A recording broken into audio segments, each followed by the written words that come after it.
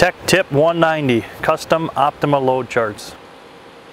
This tech tip applies to TC55 Optimas using the custom load chart. No tools are required for this tech tip.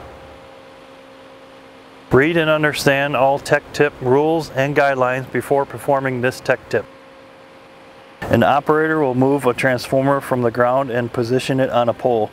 Using the information in the following steps, determine if the lift plan can be achieved while remaining within the limits of the load chart. This tech tip demonstrates how to use load charts. Always use the unit-specific load chart to determine capacities and to plan the path of the load. The transformer has a known weight of 615 pounds. Performing a dry run, the operator determined the boom angles required to move and place the transformer. Determine if the load in the platform is within capacity. Using the load chart, the platform capacity is 700 pounds. In this example, the weight of myself is 260 pounds, the liner is 50 pounds, and the tools weigh 30 pounds, for a total weight of 340 pounds. The total weight is less than the platform capacity. An indicator light on top of the lower controls will be on when the lower boom is greater than 110 degrees, indicating zone B must be used. According to the table, the lower boom is at 95 degrees. This means we'll be using zone A of the load chart. The load radius is 3 feet. Based on this load radius, we'll be using the column highlighted in zone A.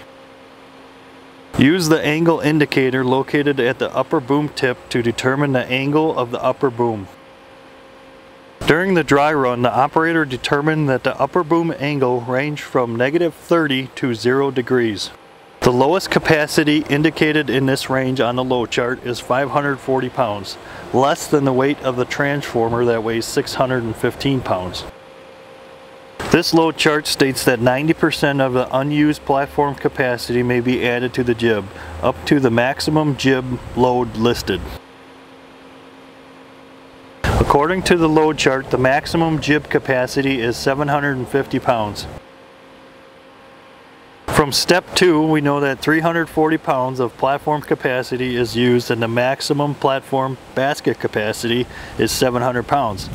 700 pounds minus 340 pounds equals 360 pounds. 360 pounds times 0.9 equals 324 pounds. This excess capacity can then be added to the capacities on the load chart up to the maximum jib load. For example, at 0 and 15 degrees, the load chart capacity shown is 540 pounds. Adding the excess capacity of 324 pounds gives a total capacity of 864 pounds. Since 864 pounds is greater than the maximum jib load of 750 pounds listed on the load chart, the capacity at both of these angles is reduced down to 750 pounds. Using the excess capacity makes it possible to lift this transformer within the load chart capacity. If the load radius is reduced to 1 foot 6 inches, then the maximum jib load on this chart increases to 1,500 pounds. At this load radius, the load chart capacity is 560 pounds at 0 degrees. Adding the 324 pounds of excess capacity yields a total capacity of 884 pounds. Since the 884 pounds is less than the 1,500 pound maximum, we are able to utilize all of the excess capacity available. Thank you for watching this video tech tip on custom TC55 aerial load charts. If you have any questions on this video tech tip or need assistance with any of our Terex utility digger derricks, aerial devices, or auger drills, call our technical support team at 1-844-TEREX4U. Again, the number is 1-844-837-3948 or email utilities.service@terex.com.